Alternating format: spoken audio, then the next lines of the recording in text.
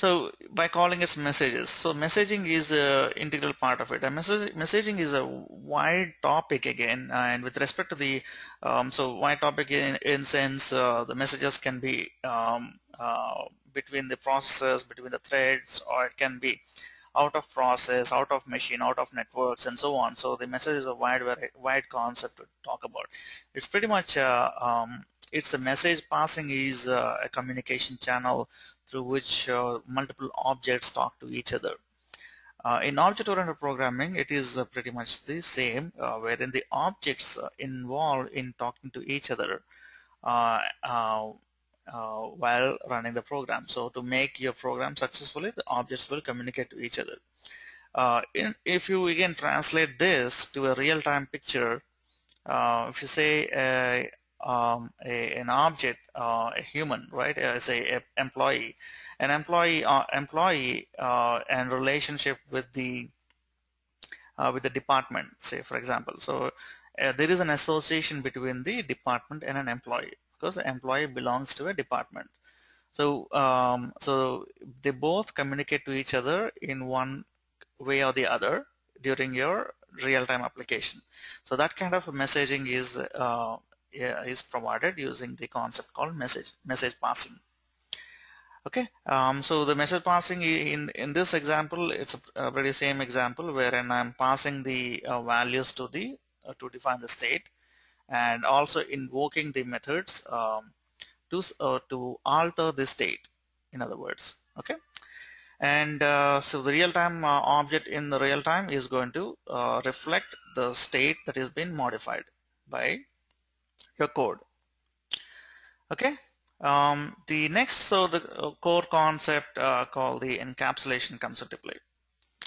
So encapsulation means that the internal representation of an object is generally hidden from view outside of the object's definition.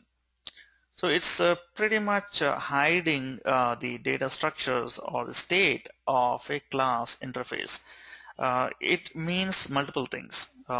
Number one, you can actually it also means that the internal implementation details has been hidden from the outside. Okay, so if you see the previous one, when I'm setting C1 is equal to C1 dot make is equal to Nissan, I really don't know what's happening internally with make implementation, or even when I'm calling the dot start, I even don't know what's the internal logic doing it, which you do not worry about again. So even in real time, if you translate, if you're playing a audio system, all you care is that audio should be audible and nothing else. So when you hit the play button, it should start playing. When you hit pause button, it should stop. So what as an end user you expect from that functionality of the behavior of that particular object is that you don't really worry about what's happening internally. You all worry about what you want from outside. So the internal implementation logic is hidden or encapsulated. So capsule, if you remember, is capsuling means putting things inside and you don't worry about it. So relate the term to encapsulation. So when you encapsulate the implementation from outside, the concept translate to the encapsulation. So one of the example we have here is using a property. I'm having a local variable here, which is a private member. By default, if you declare any local variables, it defaults to a private. In this example, I didn't specify explicitly private, but implicitly it defaults to private. So the int unique ID, we have seen the previous examples that this is a local variable, and this cannot be accessed from the instance of this class. So this can be accessed only using the unique ID as a property. And what's happening within the unique ID? Unique ID is actually updating or returning the value that is saved to the local variable. So what this achieved, this is a simple example. Using properties, you can implement the encapsulation. In sense, this adds a layer of an interface for the end user using a public keyword. So we haven't gone through the more of the access modifiers so far. So we have seen only the private and public. So the public will only using public access modifiers. You can expose the members to the one who is using your class. In this case, so all the members you can access are of public. Okay, so encapsulation is a method of hiding your internal implementation. It can be achieved using the access modifiers and exposing the private. Access modifiers can be applied even for your methods. So method implementation, nobody really care. All they need is they call it and get it. Okay, so every aspect is actually transformed to a real world. That's the key note that we need to keep in mind when we talk about the object oriented. So any keyword that you see down the line with respect to the code right now will be transformed to the real world objects. Okay, if it is not, then you're actually deviating away from the object oriented principles. Okay, the next one is abstraction. I think before we step in to the next topic, let me take a quick demo. I think we have already covered this aspects before, so I don't want to go and do a small demos. But still, for those who want to recap or revise their memory, I will still allow to do it. Okay, so far we have seen the class and objects. I will just like to put a small demo there. I'll just run the code that I already have. In this case, I just have a high-level class stating an automobile, and I'm creating an instance of that as a car here. This is the same example that we see in the slides. And so we see the automobile is the class and car is the object. So that's a distinction there. Or in other words, we refer this as an instance member. So car is an instance of an automobile. So if you see the hierarchical representation of your entire automobile industry, car falls one of them. So I'm trying to demonstrate that here. And of course the car has a make, model, wheels, and so on. And encapsulation aspect is pretty much the method. So I just classified the whole automobile into a state and behavior, wherein within the state I have a set of properties and a couple of other things.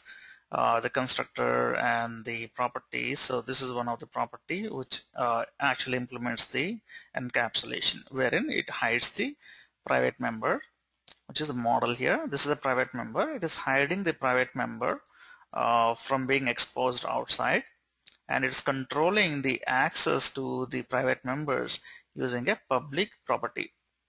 So here I have a control on what values I can set and how I can return it out. So that's the advantage of having property. So this is a typical implementation of an encapsulation principle. Okay. So if I run this code, it's pretty much calling three methods of the automobile class, and the values that are assigned to it are Nissan Maxima and latitude, longitude. So I just add a latitude and longitude to as a state because car is a movable object, so it can move from one location to another location. So track the state of the object. That's one of the means I just added, and it has number of wheels are 4. Okay, so that's still the concept of encapsulation. So we'll move ahead.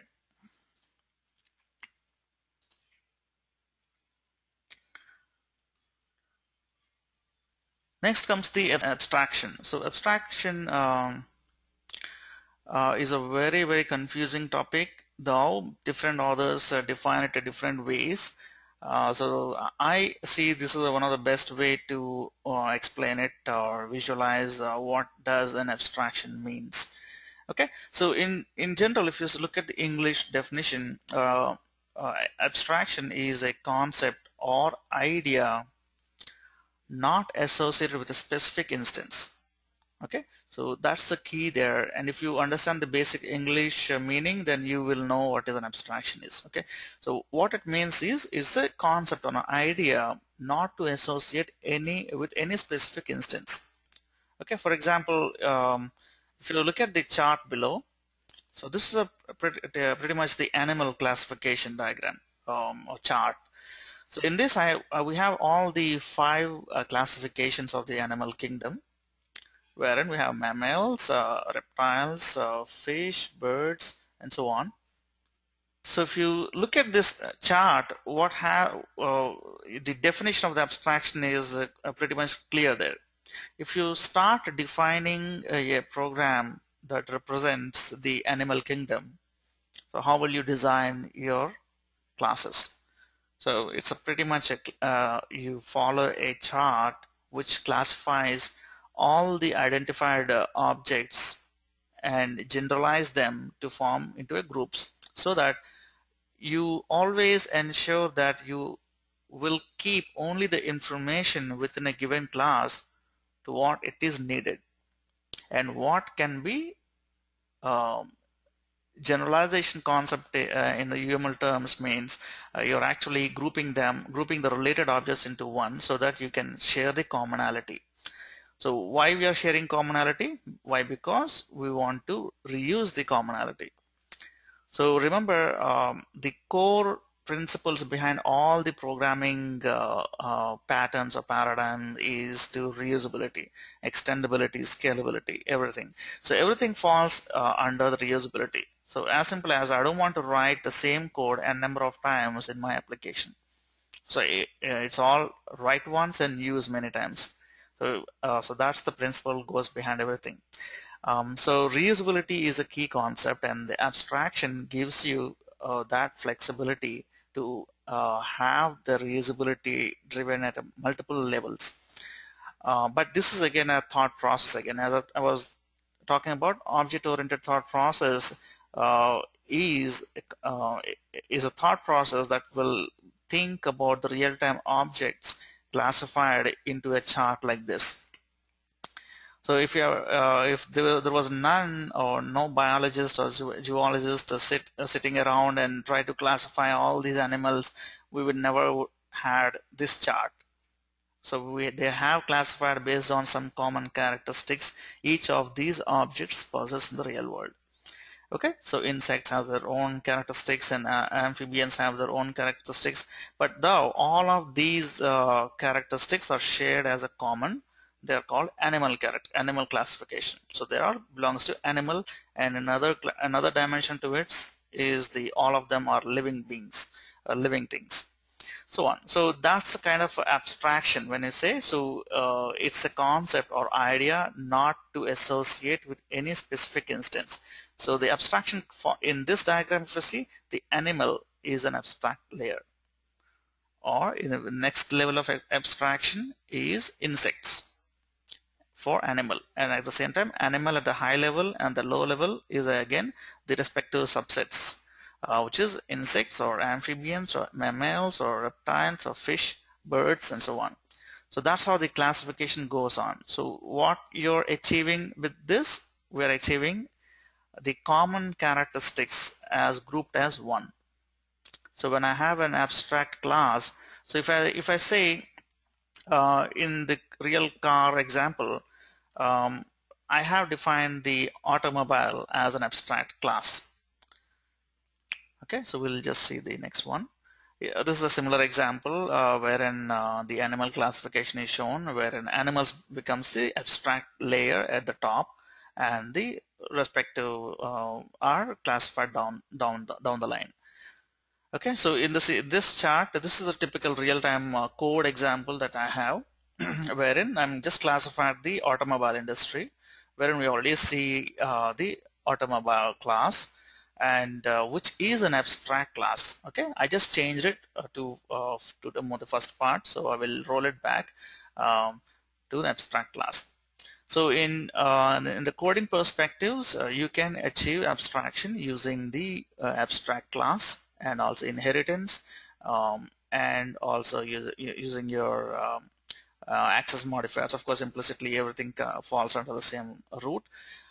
So if you see the arrows that are pointing at out, the arrow represents the generalization in UML terms. In other words, in object-oriented terms, it is an inheritance link. So if you see the truck is inheriting automobile, car is inheriting automobile, SUVs, scooter, and so on are inheriting from automobile directly because they all fall under the same umbrella. But here the flying car is actually inheriting a car because a flying car is a special class of car. So that's why it's rooted out from car. So although it looks like a car, but this car normally runs on the road. The specialization of the flying car is that it can fly and also drive on the road. So that's kind of a classification we have here. Okay, and remember this diagram also show you one important message here. The thing is, we can see car. Okay, we can see car. We can see tons of cars out there on the road, and flying car is also we can see right now in YouTube. Trucks we can see in day-to-day life. SUVs I can, scooters I can. So these are all objects that I can see outside. So I can create an instance of this to become an object. So the object represents the real-time world, real-time object. So the automobile, there's nothing called automobile, right? So there is nothing called automobile that I can see. So automobile is a concept, it's a classification. So that cannot be instantiated, right? So if you translate this diagram to the real-time objects, so there is nothing called an automobile, only that an automobile is just a high-level classification of all these objects that you see. So that's why, so high-level classification cannot exist in the real world. So the classification is just a thought process or an idea or a concept which can be only on books. So that's why abstract classes cannot be instantiated. So when I make this abstract, so that's what the error shows. Okay, so we cannot create an instance of the abstract class or interface. So interfaces are other way to achieve the abstraction. So you cannot create an instance of them. So if you translate that rule in your programming language into real-time implementation, you can clearly say that you cannot create instance of an abstract class or interface. So you will never forget it. Okay, so that's the abstraction.